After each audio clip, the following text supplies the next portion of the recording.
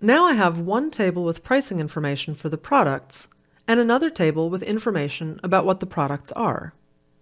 I'm interested in adding the product category and product name data to the price data in average product prices. I'll navigate back to the average product prices data table, and from the Tables menu, select Join. The table that's active when I select the Join command is called the main table. On the left side of the dialog, there's a list of the open data tables. I'll select Products, which is now the With table. There are many options in the dialog, but for our purposes, we'll do a simple inner join matching on the column's product ID.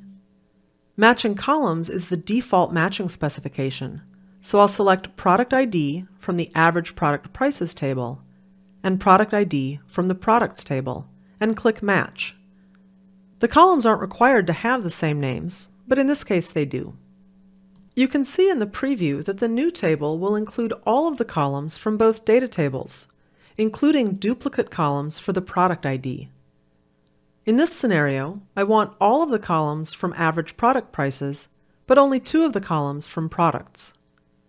I'll check the box next to Select Columns for Join Table and select all of the columns in average product prices. I'll hold down the Control key and select Product Category and Product Name from the Products table, and then I'll click Select. Now the preview shows that I'll have 6 columns in the new data table and 3,124 rows. Remember that there were 5,504 rows in the Products table, so why will the new table only have 3,124 rows? In the Matching Specification panel, one of the options is to include non-matches from either the main table, the With table, or both. By not checking either box, the new table will only include information about products that are shared by both tables. In this case, all of the products and average product prices are in the Products table, but the Products table contains information about products that are not in average product prices.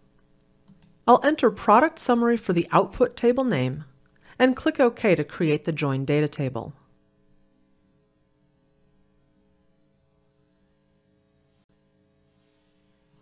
The new data table has the price and descriptive information about the 3,124 products. The N rows column contains the total number of each product that was sold during the 5-year period of the original dataset, so let's rename that. Remember that one way to change a column name is to select the column in the data grid and start typing the new name. I'll enter Total Sold and then click in the upper left corner of the data grid to get out of editing mode. Because I used a command from the Tables menu to create the joined table, JMP saved a source script in the Table panel. This script might provide some helpful information about where the table came from, but you can create one or more table variables to provide specific custom information about a data table. Table variables are stored in the Table panel and are typically used to document information about the table, such as the origin of the data or details about the data. They can also be used to store values that are used in column formulas. But here we'll create a table variable with a description of the data. I'll click the red triangle next to Product Summary and select New Table Variable. You can have as many table variables as you'd like in a data table and give them any name. However, a table variable called Notes has a special property. The value of the Notes table variable will show up in the Open File dialog when you open the data table in JMP. I'll enter Notes for the name, and for the value I'll enter product price data joined with product descriptions. After I click OK, you can see the Notes table variable stored in the Table panel. I'll go ahead and save the data table with the given name.